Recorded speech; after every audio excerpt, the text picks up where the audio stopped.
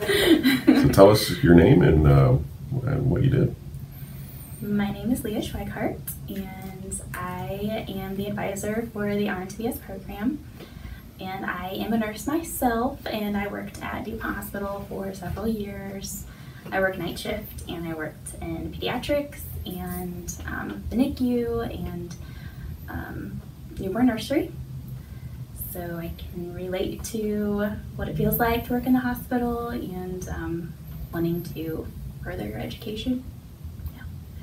Yeah, so tell us about what you do here.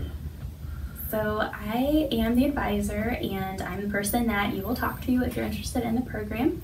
I can tell you all about it and how your credits will fit in and what classes you'll need to take, and just kind of be with you through the whole process. So from application to graduation, I will be the person that you can contact if you have any questions.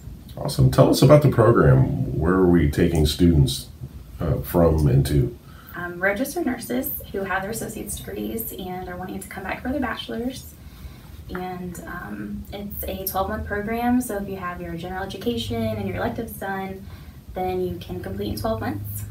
So it's a fast track. You take classes for 7 weeks at a time, 2 at a time, so it's not a super huge load. And if you want to do a slow track, you can do it over 24 months. So what's your favorite part of being a nurse and in pediatrics?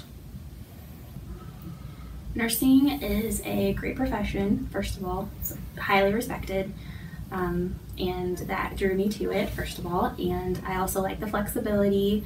It's great to be a nurse when you have small children, especially, or kids growing up. You can work day shift, you can work night shift, you can work 2 days a week, 3 days a week, get your hours out of the way, or you could even work 8 to 5, so there's lots of flexibility.